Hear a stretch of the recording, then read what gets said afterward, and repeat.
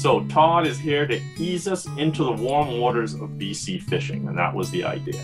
So Todd, you may take it away. But I just wanted to talk to you guys a little bit, just to explain a bit of my background. I'm a member of Team Canada, as Brian mentioned, and the president of Fly Fishing Canada.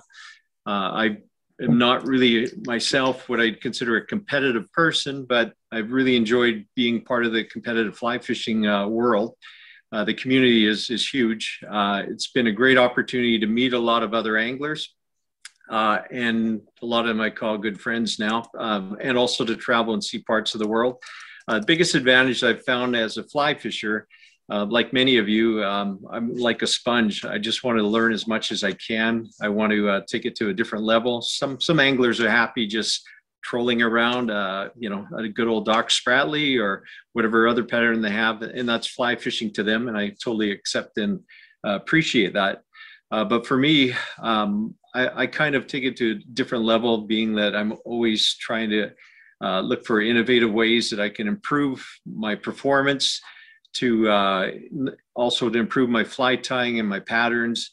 So being part of the competitive world has given me the opportunity and avenue to do that and pursue it. I've been fortunate to have met a lot of superb anglers around the world and have a chance to learn from some of the best, as far as what I consider coaches that are out there, learning river techniques and lakes. Being from BC, my upbringing with fishing started with worms like everybody else, I'm sure, on here. I didn't have a mentor in fly fishing. So fly fishing, when I did start, I was totally new to it, and it was a great experience. And I fell in love with it immediately once I took a course and realized that there was actually a science behind it, and it could become whatever I wanted it to become, simple or complex. I chose the road to make it complex because I really wanted to learn more about not only fly fishing itself, but about the insects and the whole ecology that's involved with it. This, in my opinion, gave me a great start. Studying entomology and understanding what the patterns were supposed to represent was a big advantage. Here in BC, for those of you that fish other provinces in Canada, you realize that we have a single fly only rule. That offers challenges, but also it offers many rewards. I think the one thing that it does, it allows fly fish to become a simple activity, being that you're not so worried about trying to mix up and figure out the dry droppers and which patterns work great together. But it allowed me to just focus on one pattern at a time. As a competitive angler traveling and fishing the world, we fish multiple patterns at numerous world championships and other events that I've been to. But again, there's many times when it just comes down to a single pattern can be more effective. Reason being that sometimes if you're fishing a fishery where there's a lot of pressure, the fish become educated and they understand, and they see these team of flies coming through the water. So sometimes switching to just a single presentation or a single fly can give you the advantage of being able to act more like a natural presentation, which you're accustomed to eating. You have to keep in mind that for a trout to become of any sort of size, it's digested and it's eaten numerous insects, aquatic and terrestrial. So they do understand what it is that they have to eat. And through just the nature, they're predatory. So they're always watching for something. So again, going back to a single fly many times can be way more effective than trying to do numerous patterns, where you're fishing multiples like blobs and boobies, which is a big trend. I'm not sure if you're using them back there, but for example, I've fished many times where those patterns can be very effective, primarily for stock fish. But when it comes down to in BC trying to have good results, I find fishing more natural patterns to what the fish are accustomed to eat to represent those food sources can be more effective. Just a few tips that I'd like to try and share with you today too is one of the biggest ones, because I understand some of the anglers are fairly new to the sport, but there's a few things that I always try to enforce and try to emphasize to new anglers is if you're going on the water, first thing you need is make sure you've got good polarized sunglasses or clip-ons. I can't stress enough the advantage that you'll have when you can actually see through the glare in the water and be able to spot or watch or see fish, or even identify different structures that might attract the fish. If you're wearing polarized glasses, which is key to wear regardless, even for safety, but you'll have a chance to actually see the fish. And this slide here, this is a picture I took with my tripod. There's actually 3 fish in here in this area on the gravel. I basically took 2 pictures and put the 2 together, but on the left, you can see with the polarized lens, you can identify that fish that the arrow is on, but to the right, without the lens, there's actually 2 fish. There's one beside it and one further ahead. This will give you an idea again of the benefit of wearing a polarized lens. So you don't necessarily have to run out and buy the most expensive Maui gyms. As far as fishing in BC, being a single fly only province, we tend to focus a lot more on floating lines, clear intermediates, and fast sinking lines. What they do is this allows you to cover the water column. As you're aware, most of you probably understand that trout don't necessarily just stay near the surface or at the bottom. Throughout the day and throughout the year, they're traveling throughout the water column to try to find as much food as they can, or even to seek comfort. So by having different sinking lines and also floating lines, it allows you to try to probe the water and try to understand at what depth the fish are at. A common question that people ask me is, what's my favorite pattern? Or if I'm having success on the water and they're not. But typically that's the wrong question, is not to ask what pattern. It should be asking what sinking line or what depth are you finding the fish. In reality, the key is to find the fish, find the depth, understand where they're at. By having the full range of sinking lines, it can allow you to suspend your fly and present it at that depth in the water column a little bit longer, but it can also help to speed up the process. If you're using a faster sinking line, you can sweep your fly through the water column. So you tend to want to find the depth first for the fish to understand where they are. Then you can experiment with patterns. Many times I've been in a boat with my kids or friends, or even in competitions, where the key was to find the depth of the fish, the right fly line, and then the patterns. But I've sat side by side with other anglers that have had just as good of success, good or bad, with different patterns. So again, it's not so much the pattern. If you're trying to identify what's going to make your time on water a bit more effective, focus first on the depth and the sinking line or floating line, and then work on your patterns. Typically, when I fish with my kids, as part of my process, when I do go fishing, I keep journals and I try to take notes, and whether it's mental or on my computer or on my phone, just so that I can reproduce that when I go back another day or another time and come across the same sort of circumstances or conditions. It'll kind of help to speed up the process of trying to find fish and find success. Other key tip is with your leader. A lot of people will kind of debate back and forth on fluorocarbon and copolymer, or monofilament, if you'd call it. With a sinking line, if you look into my fly case, you're going to find nothing but fluorocarbon in there. Also, the fly shops tend to hate it when I do presentations and talk about it, but this is sort of a comparison with monofilament being Maxima Ultra Green, which I'm not sure if it's popular back where you are, but in British Columbia, that was sort of the go-to leader material for many years due to some of the television shows and just popularity and supply and demand. But a lot of anglers that are using monofilament even still today on a sinking line just don't really understand the advantage, not just the low stretch and lower visibility, but the strength per pound test or diameter ratio is pretty impressive. If you're to take a look at the, for example, the 5X Ultra Green, the same diameter in comparison, you're moving from 3-pound breaking strength in monofilament. If you're using that exact same diameter in fluorocarbon, you're getting almost double. You're at 5-pound breaking strength. This can be very important in the case of where you're doing small nymphs or you're presenting something almost near static, is to try to have it less visible. And again, it was just a chart that I'd done up for a comparison to show or illustrate. When you go down to 2x, if you're fishing some for salmon, for example, or you're fishing for larger trout where you've got to beef it up, if you're comfortable using a 2x 6-pound ultra green maxima or monofilament, by going to fluorocarbon, for most of them, you're almost doubling your breaking strength. So again, it could be a very important aspect of not breaking off fish, but also having a little more stealthy presentation. Nice thing about fluorocarbon too is that it has a low stretch factor, being that if you were to take 8 or 9 foot length of fluorocarbon and compare it to monofilament, just give it a pull and you'll see that there's a bit more give on it. Nice thing with the having less stretch is that when you do hook a fish, it's going to have you, it's going to give you a better ability to actually set the hook, especially on bigger fish where their mouths tend to be a little bit tougher to sink a hook into. So again, the fluorocarbon is going to give you a bit of an edge that way.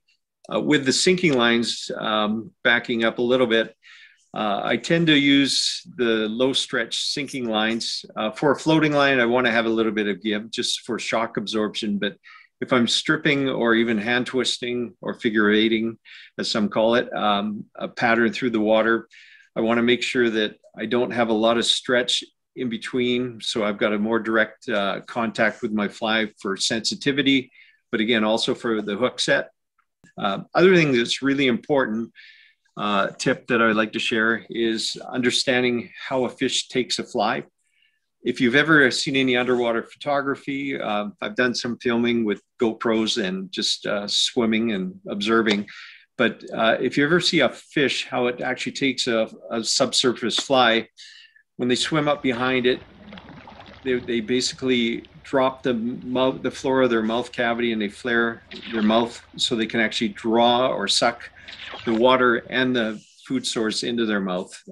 It's very interesting. If you had a chance to see it or Google it, just Google it to understand how they take it. This is quite common when people are in a boat, whether you're trolling or whether you're retrieving your fly, especially at slower speeds. Sometimes you feel a little tap, tap, tap, or a bump. Something feels strange. Instinct or first reaction for a lot of anglers is to raise a rod and try to set the hook. But what I found out and what I was coached at was to ignore and resist the temptation to react. Whenever you feel that, it means that the fish are actually behind your fly.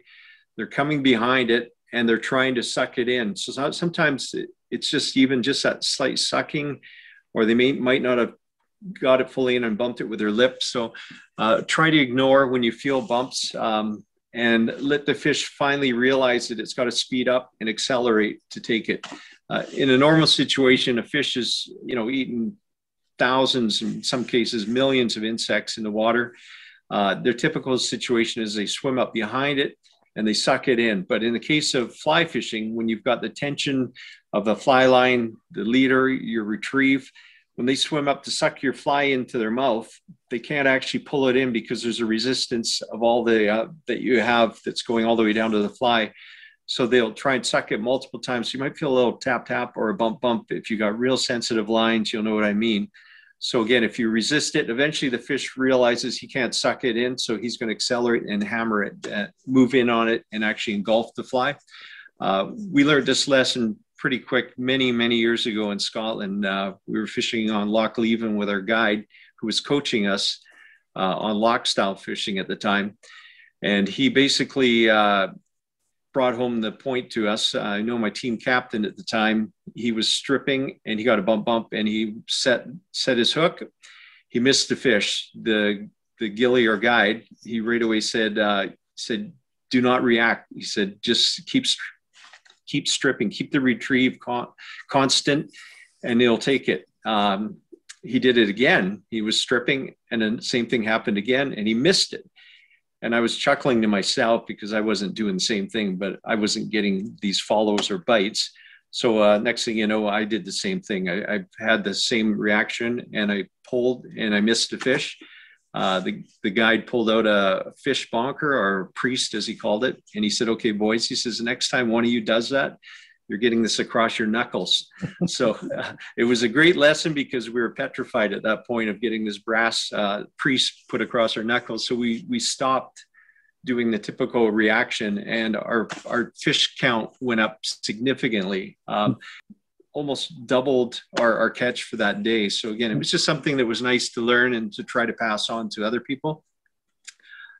I always try to emphasize to people that if you're having those sort of short takes too, sometimes it's not necessarily a bad thing. The pattern, I've seen people try to take, say, for example, a woolly bugger that has a long tail. They think it's nipping on the back end, so they'll cut the tail shorter, thinking that it'll bring it closer to the fly. But in this case, again, it could change the action or the movement of the fly. So it's important if you're having a reaction or follows, play around with your retrieve, or again, just pause and give some chances for the fish to actually take the fly in. Other thing that happens in the case of a take is you'll notice a lot of times that people will strip and they'll think they have a fish and they lift their rod. They'll lift it up to set the hook. It's one of the things you really want to avoid doing. In this case, what you're doing is if the fish is following behind your fly, as I mentioned, trying to suck that fly in, by lifting your rod, you've instantly pulled your fly through the water anywhere from 9 to 12 feet away from that fish in a split second. Any fish that's in the water, I guarantee you, is not going to chase after it. It's going to be startled and turned off. Instead, what you should do is just carry on your retrieve. If you feel any tension, then give it a strip strike, just basically pulling with your hand, not lift your rod. As soon as you feel the tension or the weight of the fish, then lift your rod. Other thing you'll see, and probably a few have experienced it too, is quite often people are stripping, retrieving their fly through the water.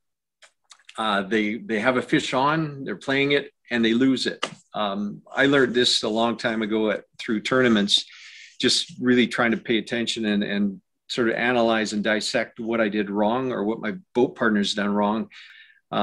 Big mistake that they do is they go right from the retrieve to playing a fish. Is once you've hooked the fish, is to set the hook. Bigger fish, it's really important. Small ones, it's still important to do it. But bigger fish, what I usually do is when I retrieve, do a strip strike, I can feel the fish is on there. Instead of just playing it, I'll actually pump the rod 2 or 3 times real hard to make sure that I've set that hook. If you're using a quality hook, you shouldn't have a problem with this. If you're bending your hook and you're losing them, I'd recommend you go to stronger hooks. I learned very quickly, and I rarely do that anymore unless I'm trying to cover a rising fish or a fish I've spotted. I try to hang, as you would say, the terminology is hanging your fly. What this does is at the end of the retrieve, it allows a fish that might have been following, but maybe there's something that wasn't quite right, or maybe it wasn't quite in the mood to attack your fly. But just doing that pause and slowly elevating your rod to make the fly rise through the water column. When we do the hang, a lot of the fly lines now actually have what they call hang markers on the sinking lines. But basically the last 20 feet of your fly line from the tip, what I do if I have a sinking line that doesn't have a hang marker on it, I actually will take fly tying thread and just make several wraps and then tie it off. And then I'll coat it with some Loon Outdoors knot sets, or even just nail polish. It'll make a little bump that's colored, use fluorescent orange or chartreuse, but it'll allow you to identify in your hand. You will feel when you're coming towards the end of the retrieves, when you got 20 feet of fly line out, and when to start the hang. They actually market it and sell them and call them as hang markers on the fly lines. It's built into them on Rio and on Airflow. I don't believe Scientific Angler has developed that yet or marketed it yet, but it makes a big difference if you have those on there, because again, you can recognize that your fly is coming too close to the boat and it's time to actually start the hang or to pause your retrieve. All that being said is if you are retrieving your fly and you see a fish move or rise, I pull up my fly immediately and cast to it. I mean, there's no sense trying to find fish when you can see fish. As far as covering fish, rising fish, the methodology that I use for it is if I see a rise and I'm in my boat or even on the shore, typically I'll cast from the ring, never cast right on the ring unless you're right on it, like in a split second and your fly's in the air. But if you see a rise, cast 5 feet short of it, between you and the rise, 5 feet short, and begin your retrieve. Give it about 10 seconds. If nothing's happened, cast, depending on which side the shore is on, or if there's structure, I'll cast typically 10 feet to the center of the rise, just in case the fish has actually swam off to the right instead of towards me. And then if there's no reaction or I missed it, I'll pull in my fly real quickly, and then I'll cast, in this case, 15 feet to the left. Perhaps it's moved that direction, and I'll retrieve it for a bit. And then I will cast 20 to 25 feet directly over the ring to see if the fish maybe was swimming away from me. Other thing that's important too is if you're fishing dry flies, rivers or lakes, is to understand or do a little bit of research, is to look into what they call the Snell circle. This is basically when the trout are underwater looking up, they don't see a clear window above them. There's sort of a circle of vision that they can see above them. Anything that's within that vision, they can see completely clear, but anything that's outside, any distance away from them, at an angle, they're basically going to only see what's underneath or in the water surface. So when I am fishing dry flies, I prefer to have flies that actually sink or sit lower in the water. Ginking up a fly or tying patterns with great hackle on the back and around the collar look impressive, but in my mind, they're less effective because all the fish would see is maybe a little bit of a footprint from the hackle sitting on them. So using patterns, the clink hammer is a great one. CDC pattern dry flies. A lot of it, what makes them so effective is the fact that they sit in the water surface, so the fish can see them at greater distances. So not having done a lot of lake fishing, I guess it's something that's not that commonly done in Ontario. If you're on a lake and you know there's trout in that lake and you don't really know the bottom and it just kind of looks like a big flat lake, like where do you start or how do you start? It's a great question, Dean. And I think that's one that plagues a lot of anglers new to the sport and season. Typically, what I do when I go to a lake, let's say I'm going to a new lake I've never fished, what I'll typically do is I'll go on Google Earth. It's a great resource to identify, to look at the lake from above, understand maybe where there could be a weed bed, or maybe there's a drop off where the water drops from a shallower depth to a greater depth, or else maybe there's just inflowing creek or river. All those things would attract fish.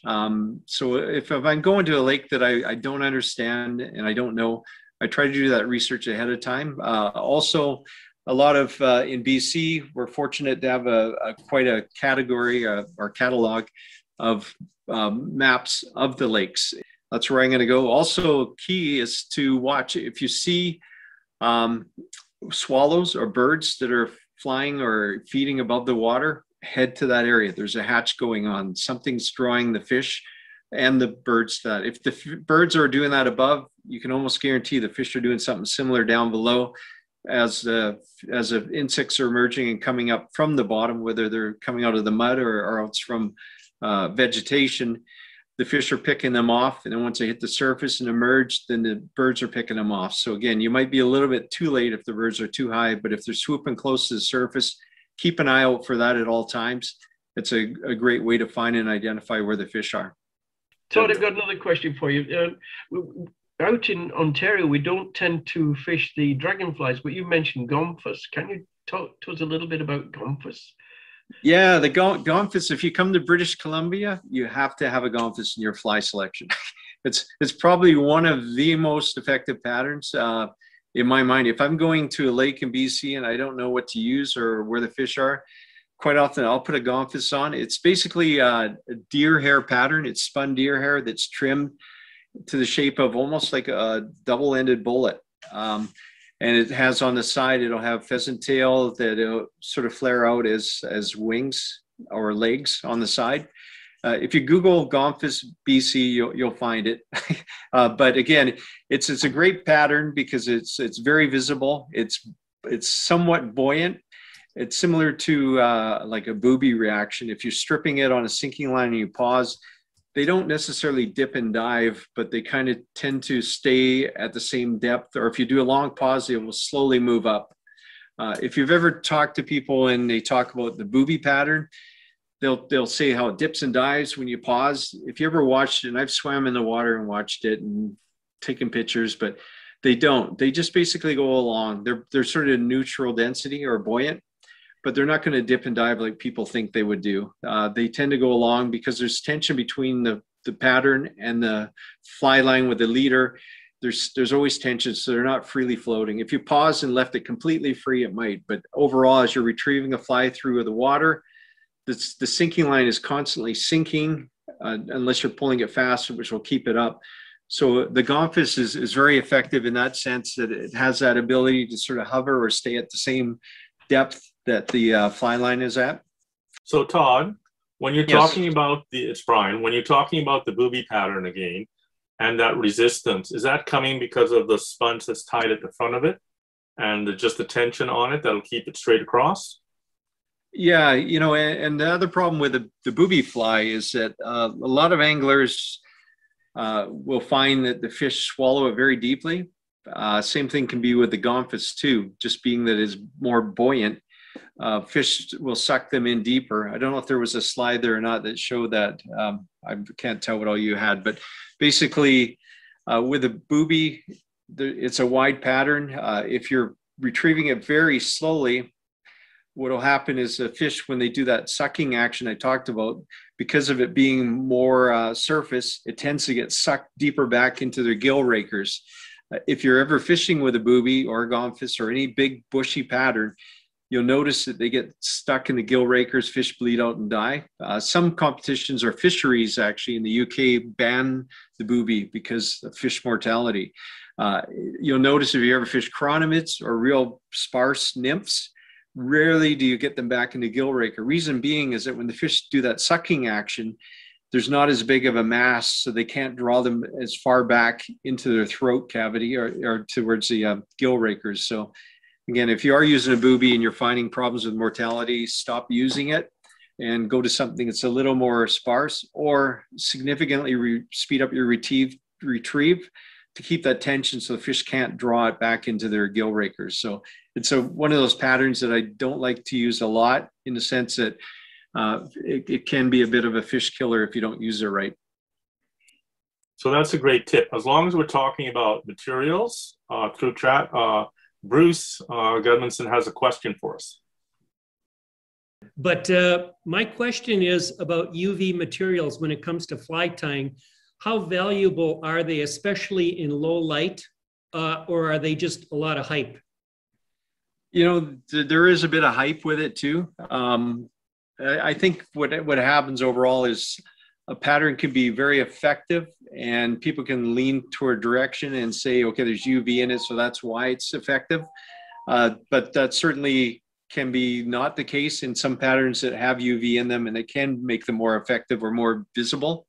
With UV, there's a bit of a debate about how much UV trout can detect. There's some research that I've done, and I've read different papers that show that there's a certain percentage of it that they retain, that they can see more UV when they're small or juvenile fish, but as they get older, it deteriorates. But the key is that UV, sometimes it provides a hot spot. UV can be different than fluorescent. A lot of people mix the two up and they talk about fluorescent as being UV. It certainly has UV qualities in fluorescent-like materials, and that can make it more effective. But it comes down to, in the case of greater depths, the UV characteristics of patterns allows them to be seen at greater depths and at greater distance. Problem with water is that it absorbs light. If you've ever done any diving, those that do diving and have maybe taken underwater photography, you'll find that colors fade out. There's that fade, which everybody now knows about. When I started researching it, not a lot of people spoke about it, but it's also horizontally. It's just not vertically. So if you want to have a pattern that's more effective at a greater distance, horizontally, which in the case is more important in rivers than it is with the depth, adding fluorescent material to your pattern could be more effective than UV. UV, at greater depths in the water, can do wonders, but overall, I'm more of a believer in adding the fluorescent than the UV as being the significant pattern, especially in lake fishing. But that being said, my vampire leech is probably one of the more effective patterns I use, but that combines fluorescent and UV in it. If it were just one or the other, I think it would still produce, but the combination of having a fluorescent bead makes it far more visible to the trout vertically and horizontally. Obviously, if they're above the fly, they're not going to dive at great depths down to retrieve it. So again, if it's above them and you're using a pattern against the skylight, it's not going to be quite as visible, or the contrast isn't necessarily going to be there. But by using a black UV, which I use in my case for the vampire, it gives you the advantage of having that profile or silhouette from above being recognizable, sideways for that prolonged visibility in the water. The fluorescent helps for that. And again, at greater depths, it's a combination of both the fluorescent and the UV that adds to it. So trying to play around with patterns by adding UV. Do you have a favorite hook manufacturer? And do you wrap your sinking hook with lead or use a separate shot? I think he's talking split shot. I don't use split shot, and I don't use wrap for any of my lake patterns. If I want it to get down faster, I use tungsten. If you're to look in my lake box, you'll find tungsten and brass, just being shallower presentations, prolonged, long casts over a shoal where it's, maybe 3 to 6 foot depth. Obviously, the tungsten is going to hit the bottom too fast, snag up or drag, or be below the fish. So again, I'll have multiple of each pattern tied up, some with tungsten, some with lead or brass, and some just unweighted with glass beads.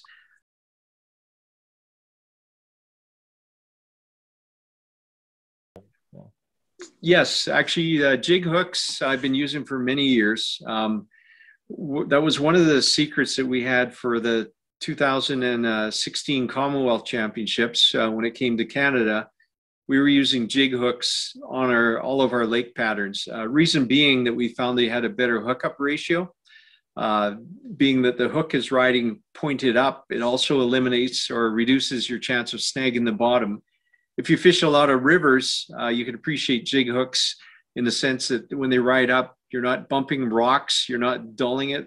When I fish a competition, I could fish for a 3-hour session with the same, say, a pheasant tail nymph or a hare's ear nymph. If it's tied on a jig hook, I don't even have to stop to sharpen it. I don't even carry a hook sharpener anymore. Okay. So I've got a really poignant question coming from Bruce, and then I'm going to circle back to David Williams after that. And Bruce can add anything to it as he wants. What is the single most wisdom that you have experienced as a fly fisher? Always come home in time for supper. Oh, no, one more cast, last cast. No, you know what? That one last cast thing, we all do that. But you know what? I tend to, my one thing of wisdom that I could share is that it's not all about size. It's not all about quantity. It's, as I always say at all the events that I put on, the biggest winner is the person with the biggest smile.